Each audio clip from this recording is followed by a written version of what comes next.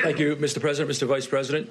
FEMA is now leading the federal operation or the federal response for all operations on behalf of the White House Coronavirus Task Force, who oversees this whole-of-nation response. HHS will continue to provide their matter expertise on health, and pursuant to the nationwide emergency declaration, FEMA, in coordination with HHS, is assisting state, local, tribal, territorial governments and their other eligible entities with health and safety emergency protective measures on behalf of the American public. As of yesterday, 50 states, the District of Columbia, 5 territories, and 1 tribe are working directly with FEMA under the nationwide emergency declaration for COVID-19.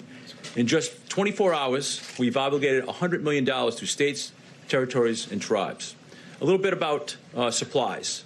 It is of the utmost importance that requests for assistance, especially for critical supplies, get routed through proper channels as soon as possible. And we ask everyone to follow the normal procedures FEMA uses in a natural disaster.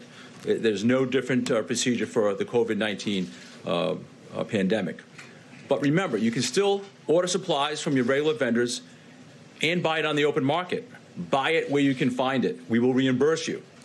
If you buy medical supplies from foreign sources, it is reimbursable. Buy America does not apply to the Stafford Act, except for Washington, D.C. and Puerto Rico. If you can't buy it on the open market, make a request through the FEMA system. Requests for assistance at the local and county level should first go to states, from states to the regional FEMA offices, and then from those offices right here in D.C., where the National Response Coordination Center is open and running. We are getting requests for masks, PPE, swab sets, test site supports, ventilators, hospital capacity assessments, and many more. We are in lockstep with HHS to answer these requests, but we will do whatever is necessary to get states, tribes, territories, and others what they need.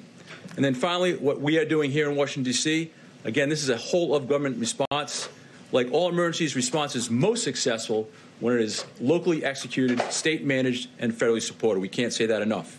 On Thursday, our federal partners fully integrated with our National Response Coordination Center, and additionally, all 10 FEMA regions across the country have been activated.